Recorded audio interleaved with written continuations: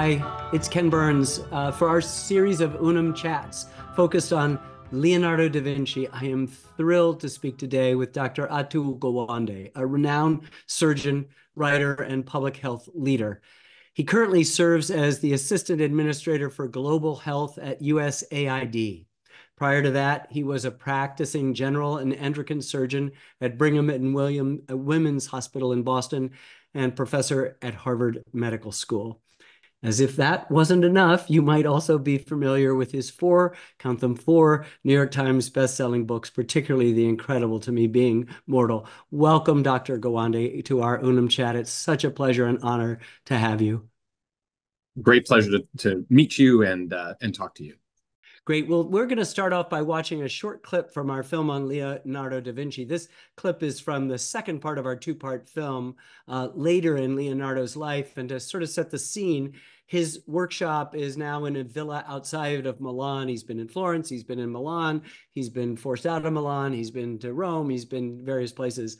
There he continues his research into a variety of his interests, particularly in human anatomy, which has fascinated him for years and years. So let's play the clip and I'll get your reaction to it on the other side. At Villa Melzi, Leonardo had also returned to his anatomical studies, dissecting ox hearts to determine how blood flows through their chambers and valves. He now recognized that rather than having two chambers, as anatomists had believed since the 2nd century, the human heart had four. Marvelous instrument invented by the supreme master, he had written below a drawing. He came up with this totally accurate idea that the valves begin to close while the blood's still flowing through them. And he translates that, along with other knowledge, to say, well, look, that's what must happen to the blood. It must form these vortices. And the vortex, which is forming as the blood is still flowing out of the heart, is actually unfurling the leaflets so they can close in perfect harmony. And then he challenges himself, well, what if I'm wrong? What happens then? He then designed an experiment to demonstrate how this happens. He writes notes to himself that how to actually pour hot wax inside the calf heart and then use that wax model to make a glass model out of it and buy some silk fabrics and cut it to the shape of the leaflets of the heart of the calf. And, sew it together and then put together perhaps the first, synthetic heart valve ever. Then he uses water and a hand pump and use grass seeds to do visualization, basically watching how the flow pattern forms every time the heart valve opened or closed. The first ever drawing of a synthetic heart valve, which is exactly like heart valves we use today, tissue valves. But he didn't stop there. He went on and he described why the aortic valve, pulmonary valve, had to have 3 leaflets, not 2, not 4, through geometric proof, beautiful geometric proof.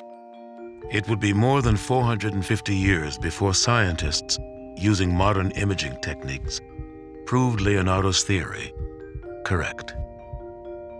Why? Why did he do this? First of all, there's no use for it. There's no cardiac surgery, there's no cardiology, you couldn't do anything with it. So it wasn't of any use to anybody. It was purely understanding for understanding's sake. Well, thank you for watching that. What did you think? I'd love to just start off with your reaction to that short clip. He was such an incredible scientist. He was someone who just thought unlike people in his time. In that era, people were not probing at this level of depth, this level of curiosity, and this level of fearlessness. I mean, he's dissecting not just a calf heart, he's dissecting people's bodies and unpacking a deep understanding of what is happening. That example is just one of many, many examples. He discovers the structures of the brain and the ventricles of the brain and the spinal system. I mean, over and over and over again, he's doing this at extraordinary depth. Dr. Wells in the film describes Leonardo's research into heart valves as understanding for understanding's sake. And since cardiology didn't even exist, as he points out at the time, how would you describe what's going on right now? Are we so imprisoned by specialism? Are we able to get to the place where we're working purely at a theoretical or investigative or just sheer curiosity's sake, rather than the physical or the practical or the applied? What's happening now in the cutting edge of medical research today? Are people, do we have anybody that approaches the kind of free thinker that Leonardo was? Of course, without the benefit of a telescope, of course, without the benefit of a microscope, but his own eyes, and received wisdom that has been incorrect for millennia, and suddenly is able to do something which only 500 years later do we realize he was absolutely right. We do. I mean, the incredible thing about our current era is that you don't just have to don't rely on rich philanthropists. We have our version of those today who are benefactors to the arts and the sciences and allow for wide-ranging free thinking out of just curiosity. But we have entire institutes, right? We have the National Institutes of Health where people are investigating the structure of humanity, the structure of biological existence. We have the National Science Foundation. So through these, we have hundreds of thousands of people getting to be Leonardo's, really discovering and focusing on an incredible range of things, and that has caused the pace of incredible progress. It's part of the frustration of Leonardo. So brilliant, so amazing, had all of these insights, and he never published them. They all sat in his codex, and he, 450 years of knowledge that could have been unpacked earlier. It would have been incredible had he had a kind of amanuensis, someone to turn the discoveries as he's making them in his own codex books into something that the rest of the world could have learned from. Yeah, I agree with you. There's something sort of frustrating in that, and though he might have run afoul of the church had he published a lot of these things, and often the church was the sponsor, there's something so incredible to me that he saw no distinction between the works that he was doing. That is to say, I would venture to say that the Mona Lisa is a great work of anatomy. In fact, one of the exultant reviews that came later on is that someone was in the midst of describing the face, but then dropped down to the neck and said, I'm certain that I can see the pulse and I can see the flow of blood in the veins of her neck. And it's magnificent. And so too, these scientific or so-called scientific drawings are complete works of art. And it will be centuries before people will do it, but he's way ahead of Galileo and Newton, and in sometimes employing things like calculus that didn't exist, or having to reach conclusions that only calculus would have been able to bring us to, and that the fact that he didn't have it makes him stunning to me in that regard. Yes. Here's the part that I wonder if we have today. He was the artist combined with the scientist who was following his curiosity everywhere. And that refusal to be either or. Right. He was an artist who wanted to understand how the muscles lay on the bones, and then the capillaries fed into the skin, and therefore you understand how not only the contours of the skin, but how it colors and how it changes with emotion, and then depict that. And that was to make him a better artist. But the art helped him be a better scientist. Right. And they fed into each other in a way that I don't know that I can think of an example of people who currently exist can follow that scope. And really, we have the scientists who will follow the curiosity. We have the artists who will push the boundaries, but the artist scientist who will make discoveries in both realms, who will shape the standard that way. That extraordinary ability is, I bet there are corners that exist in that way, but with the kind of impact and influence that he could demonstrate, I don't know a modern example of that. this is the first time that we've ever pursued a subject outside of the history of the United States. And one of the reasons is because he is just so sui generis. And you realize that he's inheriting a Western Greek and Roman tradition that's more observational, but he's adding experimentation, which is more from the Muslim world at the time. And he's coming to these conclusions. I'm just figuring out that there are four chambers, and not only that, how the valves work and the precision of that. I don't think there's anybody. I know there's great medical exploration, but I don't think we see in one person, as you're describing, this sort of combination of all of these interests. And for him, I think the divisions of labor are inseparable. He would, if he were here, he would not be talking about any difference between an artist and a scientist. No, and I think we have, we have people who want to aspire to that. There are incredible scientists who can turn their own scientific work into objects of beauty. You see it in photography of science and cells and molecular observations, and in space, and from the different telescopes now floating around the universe, helping us understand more about the space. And yet, to have shaped our imagination, our understanding of what's possible through art, as well as what's possible through understanding of science, it's incredible. You're a Renaissance man yourself, and as a surgeon and an author, and now a government official and administrator. Can you talk about your career and the integration of these seemingly, to most of us, disparate dialectics, and where you find inspiration in your pursuits and how they might affect other aspects of your life? Is there cross-pollination? Are you able to integrate this stuff? Do you feel in a way as if Leonardo is a source of inspiration and possibility, and not just awe, that here's somebody using 75% of his brain while the rest of us are sort of scraping it along at about 10%?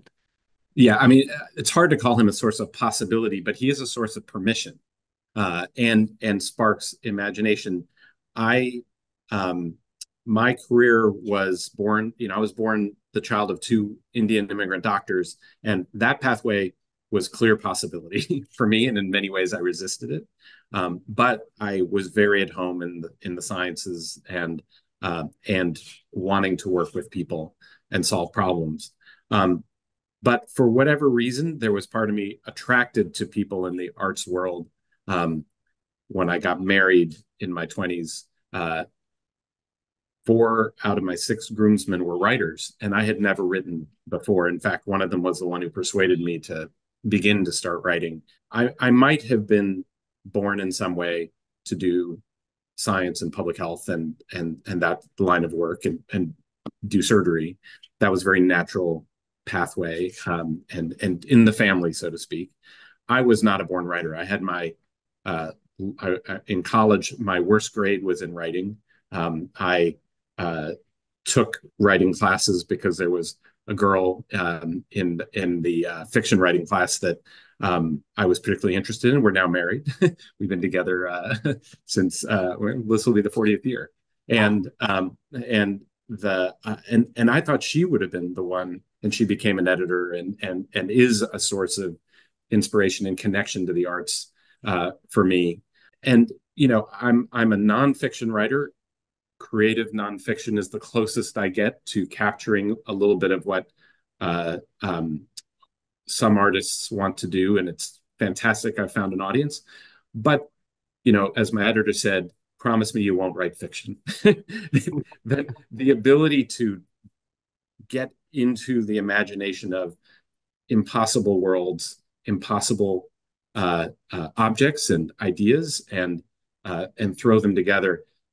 I struggle with the reality of something, of what might have happened in the world, the million ways you can tell that story, then thinking about millions of possibilities and finding a pathway through where you actually get anything done, in being creative in a fictional world. That's what he managed to be. I mean, the other part of him that's incredibly frustrating is that he didn't get so much done. There were these series of masterpieces that came out, he could tolerate not being, the productive machine.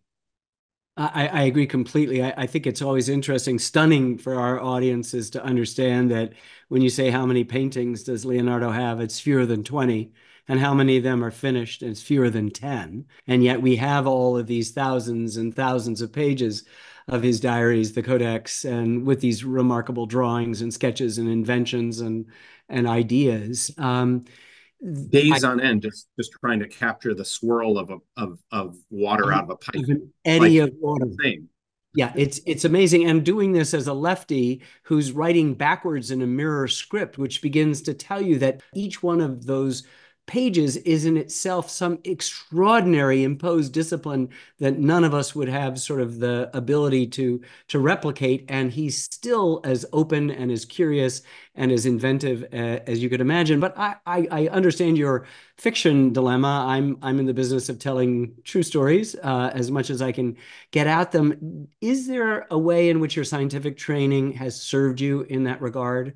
The mysteries, the unknowns, the things that are part of our systems that aren't binary. We insist on imposing these binary systems when, as nature shows us, very few things are that way. Yes, but what I'm struck by is how much the effort at I hesitate to call myself an artist, but to create something new every time on the page feeds into my work in science and in medicine and in public health. So I'm often running into problems in the real world of practicing and doing the various things I do, which puzzle me. It might be, a case of a woman who had such a horrendous itch that, as I was reading in a journal, she scratched through her own skull and injured her own brain. Now, why? How does that happen? What is itching? What's the nature of what does that tell us about sensation? That that I could go interview her, find out her story, make the connections, and have an excuse because I'm a writer to talk to scientists about the different theories of perception, and then write a piece around that I can also use to make you really itchy. Like one of my goals in that piece was to make you want to scratch as well.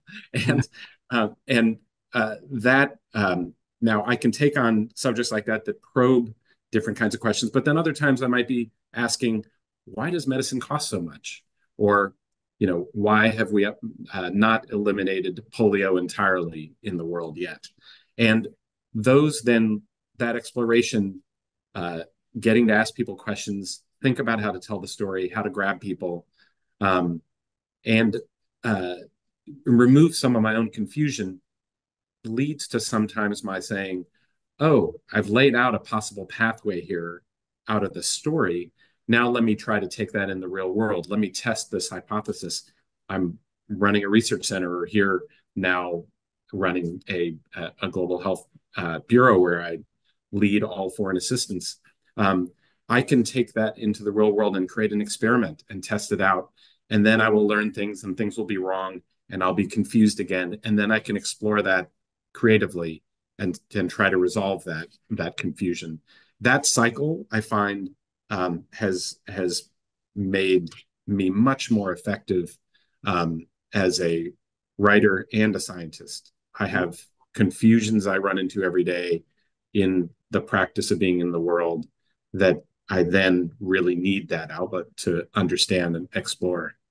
Well, this sounds like very much a mirror of our beloved Leonardo. Guillermo del Toro, the filmmaker, said that he had this chance to interrogate the universe. And that doesn't mean that the answers that the universe gives you back are the answers per se. And so we will liberate you right now to go back and do the things that Leonardo did to try to forge these connections. And we're so grateful for the time you've given us and the spectacular answers to our questions about Leonardo and creativity and science. Thank you so much, Dr. Gawande.